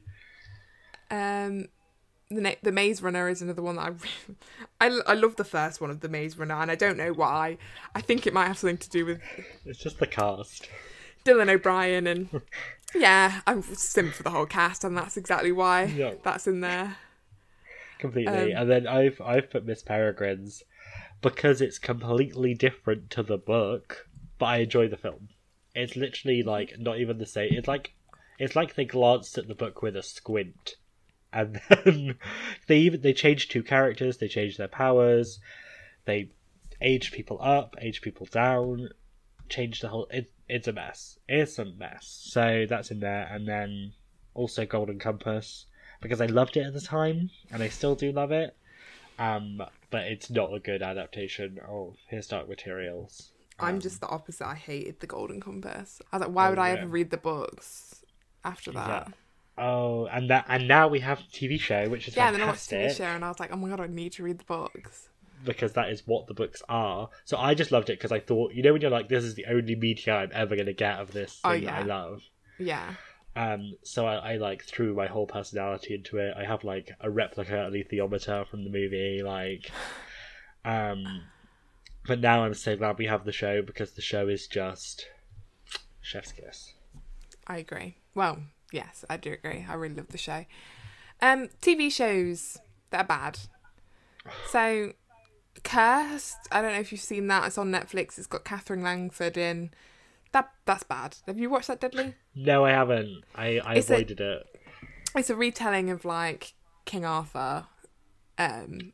Yeah, but it's like not Arthur. It's if someone else got it.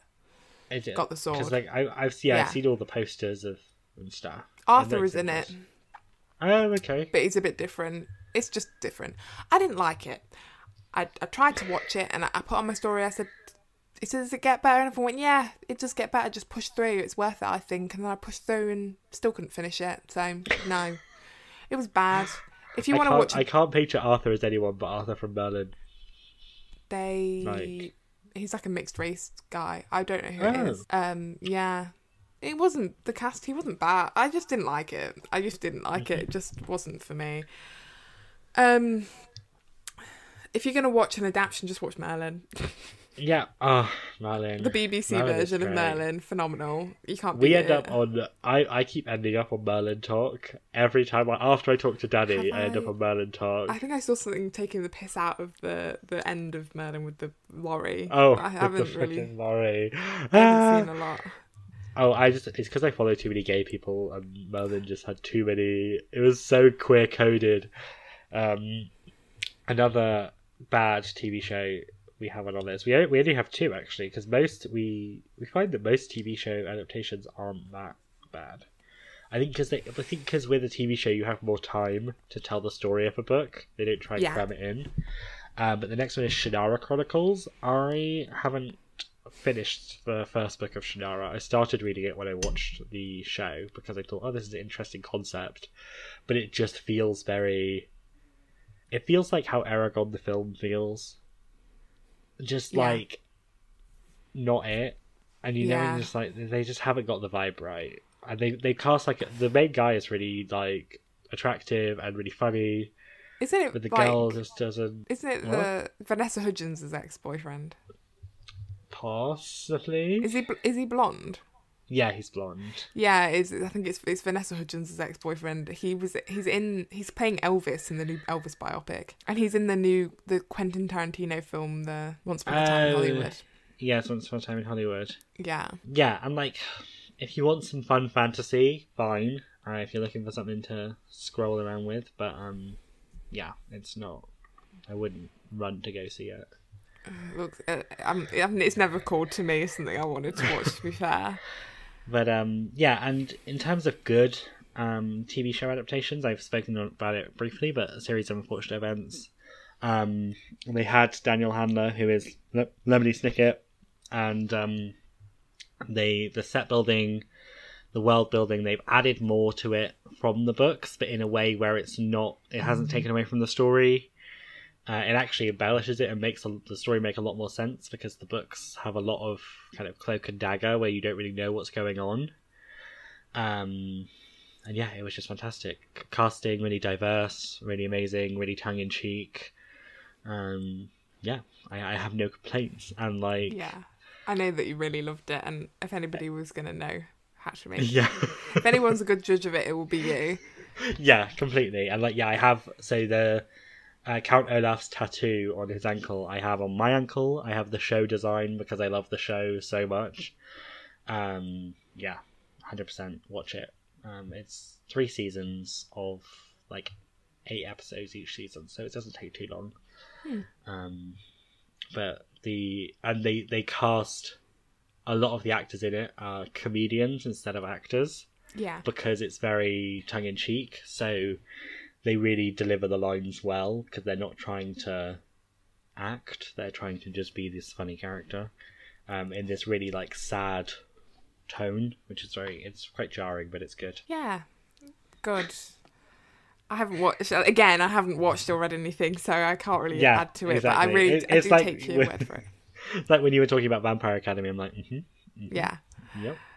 And now I think we've already spoken about his Dark Materials a bit as well, but it's just I haven't read the books yet, but I already it feels like a book when I'm watching it. It feels like the book, like whereas I hated the Golden Compass films, I really didn't enjoy it. But I when I watched that, I thought this was just a film that someone had made up. It was very Hollywood, but I think it's because it's the BBC and they got the vibes perfect on it, and the cast, Lin-Manuel Miranda was just as Lee Scoresby. So good. Perfect. And like Ruth Wilson, who plays Mrs. Coulter, is so good. Yeah. Because Mrs. Coulter in the books is terrifying. She's unhinged and she's like, she just wants to love Lyra, but she's so misguided. Yeah. And you're like, you can see why that she's trying, but she's just not capable. Yeah. Yeah. Oh, it's so good. And all the witches. The witches are so cool. Yeah. And Will. I love Will. Oh, Will's really good. I really like Will. Pan. It literally is like, it's like the book, which is a feeling that you don't get that often. Yeah, completely perfect. And yeah, because it's a British company, but it's also being funded by HBO. Yes. It's BBC and HBO. They have that kind of... Yeah, it's got the best of both worlds, which is, you can tell it's really good. Yeah.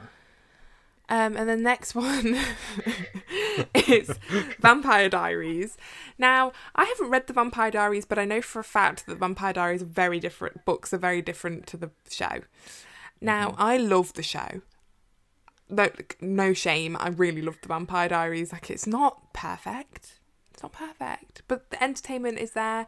Stefan and Damon, Jesus, have my heart. I love them. It's just so good. If you really like teen drama with some fantasy sprinkled on, The Vampire Diaries is for you. But obviously, if that's not your thing, it is not for you, because that's what it is. It's just teen drama.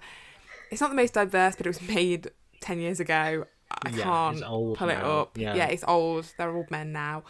But it's just classic, like Twilight, but a bit better, in my opinion. I think, sexier. Twilight, but make it sexier. I love it. The books are wildly different, apparently, so I'm not sure for like an adaptation front then that you could consider it as being good. Maybe that's more in the bad but we love, maybe. Yeah.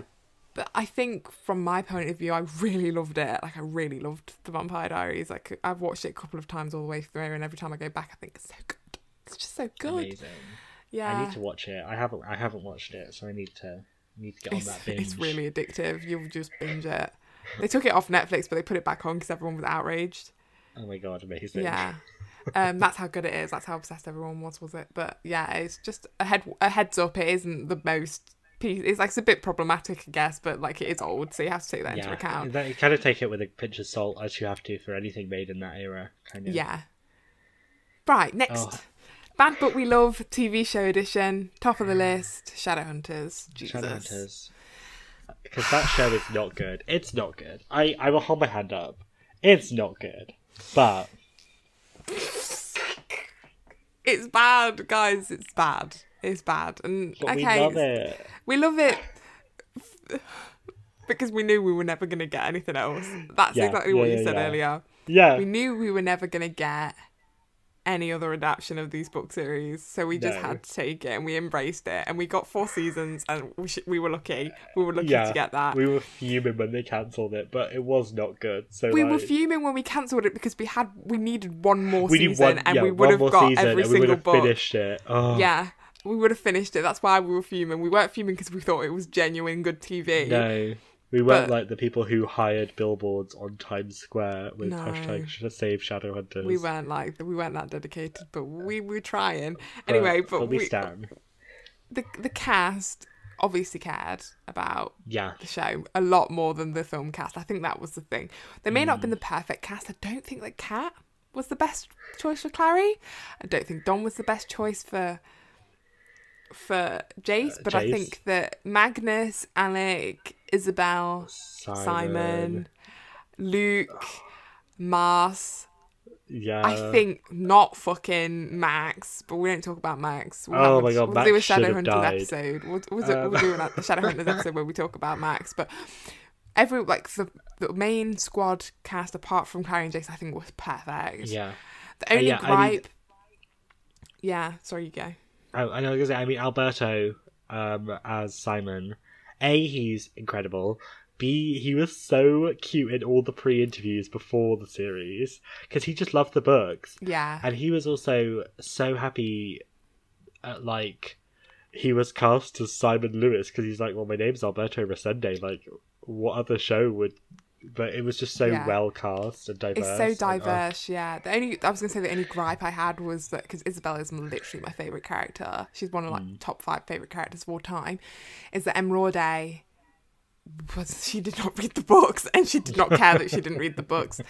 And so, fun fact, they were at Comic-Con when, one of the times we went to Comic-Con, Deadly could not make it to the panel. I was so mad. I got waylaid, but yeah, we'll get into that. I went to the panel and the cast were there, like all of them, not Matthew Daddario or Henry Shum, but Harry, not Henry. What the fuck? Harry Shum were not there, but like Alberto, Emrode. Oh, Dom wasn't there either. Catherine and Meliorn was there, wasn't Meliorn. Yeah, Meliorn was there, and Wolf guy, Jordan. He was there. Jordan, yeah. And I'm friends with the guy that does all the panels for MCM Comic Con. Like, I know him quite well, and so I went up and spoke to him before, and we were just friends. We were just talking, Chris. And I sat and waited for the panel. I was there 2 hours early because I had to like see it, and they were doing questions, and like I got picked to ask a question because obviously I knew Chris, so he wasn't not gonna give me the mic, and I was like, just because I knew she hadn't read the book. And I was like, to be fair, I was dressed as Isabel, and I was like, oh, it's my favourite character, and like I'm dressed as you. And she said like earlier on in the panel that she would love to play Wonder Woman if she could play anybody. She would have, and like someone asked me like earlier that day, they were like, yeah, dressed as Wonder Woman, aren't you? And I was like, no, but no. Go off. Yeah. And so I was like, oh, it's funny you should say you said Wonder Woman because I was mistaken as Wonder Woman earlier, and I'm dressed as you. But then I was like, as a gripe, I did this on purpose. I was like, so from the last series, are there any parts from the books that you're really excited to see on screen? And her face, she was like thunder because she hates it when people bring up the books because she hasn't read them. And she I remember she said, I think Christine, like Poland Banana Books on YouTube, you should check her out if you're a fan of Shadowhunters because she's like really good friends with Cass, and she has all the inside information and everything, and she does really good videos on them. She interviewed the cast before the first series came out, and she went, oh, have you all read the books? And she went, and Rode went, well, I started reading them, but then I started getting really confused about what was happening in the show and what was happening in the book, so I just stopped reading the books. And I was like, and her face was like, Christine was like, oh my God, you're kidding. And I just remember like in my head, like, Jesus Christ. And then, so I did it as a gripe. I was like, what's your favourite thing about the books? And then like Kat and Alberto were like, oh, I'm really excited for this, and they really got really excited about it, and it made me laugh. But she had a face like thunder. I just remember it, but it just made me laugh. I'm so mad I missed that panel. That'll be forever my like absolute mad. But hey ho. But yeah, I mean, it's also a lot of how we bonded as friends was the Shadowhunters show, because every week we discussed it. Yeah.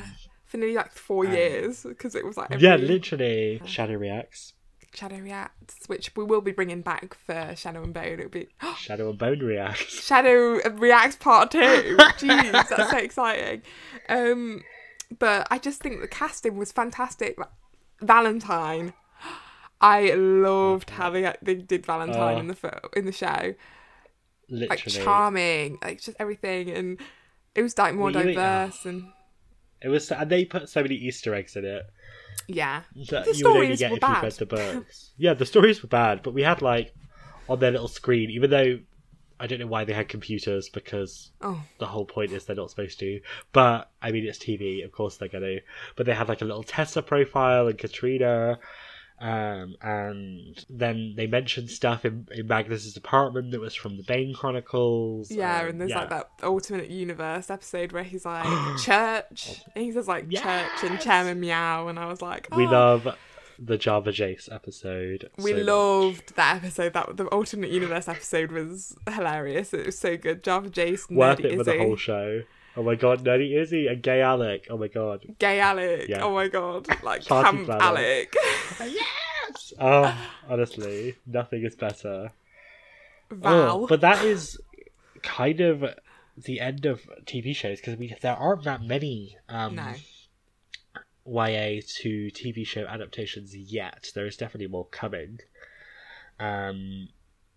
So we could definitely talk about our absolute tops and bottoms, which you could probably guess from what we've spoken about. But my absolute top adaptation is A Series of Unfortunate Events Netflix series, and my absolute bottom is the Eragon film, because of what we have discussed.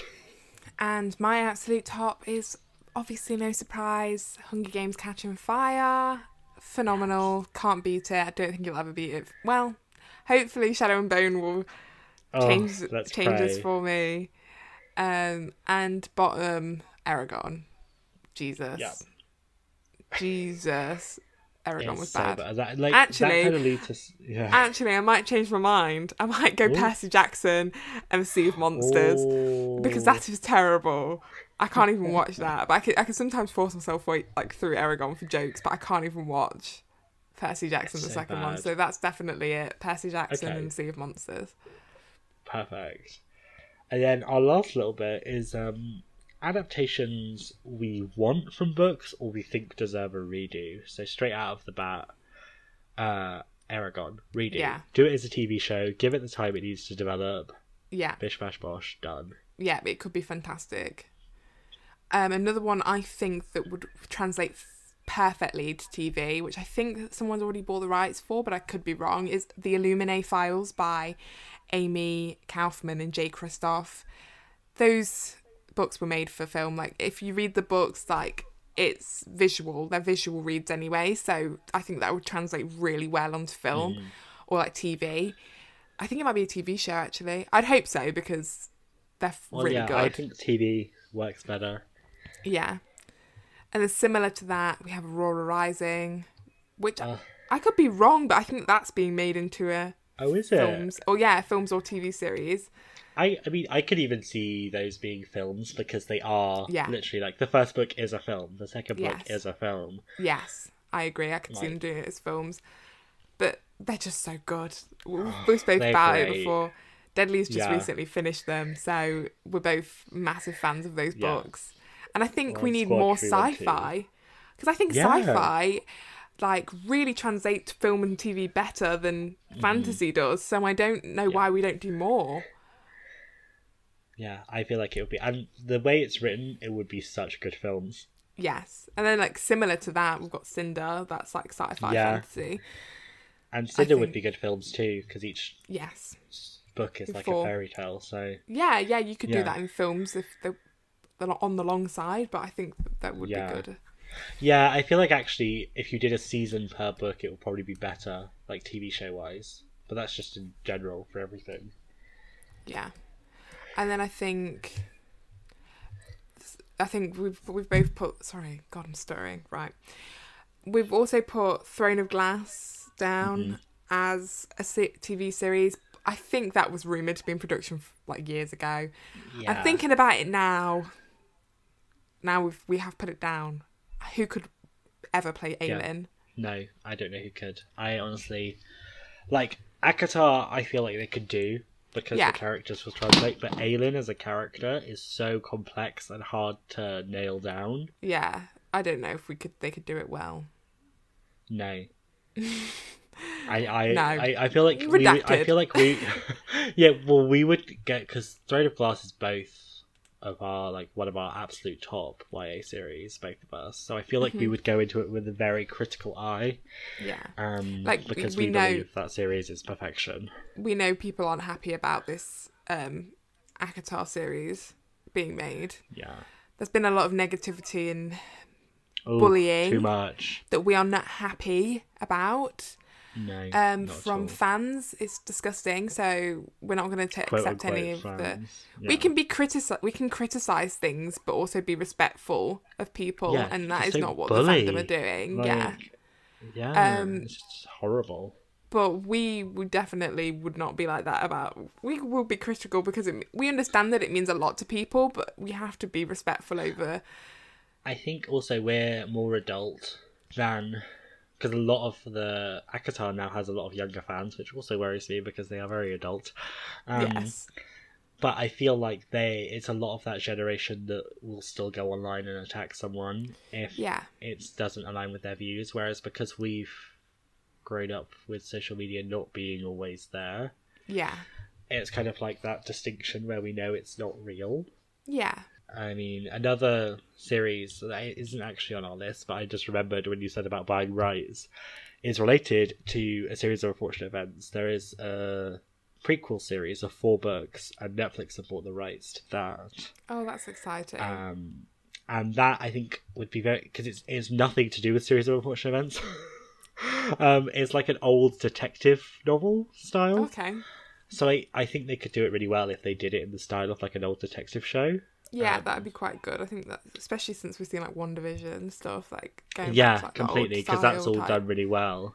Yeah, and I think they could cut, because it's very ambiguous in the descriptions as well. So I think they could cast it really diverse, because like his woman that he's like training just has wild hair, so like that could easily be a black woman or could be anyone. Yeah, a woman of colour. Yeah. Yeah. I agree. That'd be good. That'd be interesting. I might watch that one. Yeah, I mean, I feel like it's more your speed because it's more I don't know. Series of Unfortunate Events is very gothic and kind of you have to be in the right frame of mind. Yeah, that isn't really my thing. But yeah, okay, I trust you. I'll be looking out for that one. And then the last one on our list is The Cruel Prince, because we've known about this for a while. Because obviously, Deadly and I went to the signing of the second Wicked King. Is it Wicked King? Wicked King. Yes, it was Wicked King. And that's when it was announced on our tour. That they were making a film or a TV series, I can't remember which one. So yeah, we're excited. We can't wait to see Cardan and Jude. I fancy the shit out of Jude, so I'm excited to see who they cast as Jude. She's so cool. I want to be her. Do you mean Cardan? No, Jude. Okay. Jude, okay, go for I really it. love Jude. Go off. I think she's one Jude of, is great. She's such a great protagonist. I have a crush on Cardan as well, but I mean, really both of them Jude. are great. Yeah. It's I think it could be really fantastic if they give it the budget it needs and do like beautiful costumes. Yeah, to have like a nice like classic fairy, not like fae, not like fairy porn, but like classic like woodland. Yeah, like fairies. Yeah, like... going into fairy. I think that would be really exciting to see and really nice on screen. Yes, I think that's the end of it. Oh yeah, this has been a long one. I don't know how long this will be once it's edited, but Jesus. Yeah. So we're gonna do our what we read this month and what we recommend. We both have read the same, but you've read more than me because I've been slowly working through Chain of Iron. Yeah. I am almost finished. I have an hour left. I will go into it when we do our podcast about it, but I have bought 4 copies of this book and I've been loving it. I definitely recommend it if you're a Shadowhunters fan. If not, get the one before it and read it because you can pick it up from that. And that's my book of the month, Chain of Iron by Cassandra Clare. And I've also read Chain of Iron this month, but I'm also reading Rule of Wolves by Leigh Bardugo. I'm literally just started that book, but I'm already loving it so much. I'm not going to lie. It's the last one in the King of Scars duology. If you haven't read any of Leigh's books, read them, especially Six of Crows and King of Scars, because they are fucking fantastic. And the new Grishaverse TV series is coming out this month, so you need to pick them up and race through them as quickly as possible because they are so worth it. And the show looks phenomenal, and it was part of the inspiration for this episode. So we definitely recommend it. Obviously, we've been talking to you for way too long now, so we're gonna go. Yeah, we're gonna go. Let you enjoy your time. Yes, enjoy your time. Yeah. We hope you've enjoyed hearing us ramble about things we love and hate about adaptations. We definitely would love to hear from you. We're probably going to do another episode. Yeah. Where we go into... If you want to hear us talk about anything in depth, like if you want to hear us talk about the Hunger Games in depth, if you want to hear us talk about Shadowhunters in depth, if you want to hear us talk about ACOTAR in depth, we'll probably do an ACOTAR episode where we talk about the show when casting happens and stuff like that. But... if you want to hear anything, just let us know. We're more than welcome to hear anything that you guys have to say. We really want to know what you guys want to hear. Yeah. Yeah, you're a part of our book club. You're our Valkyries. So please, our little Valkyries. Let us know. Yes. DM us on Instagram at YABasic Podcast. Twitter at YABasic16. Yeah, and TikTok.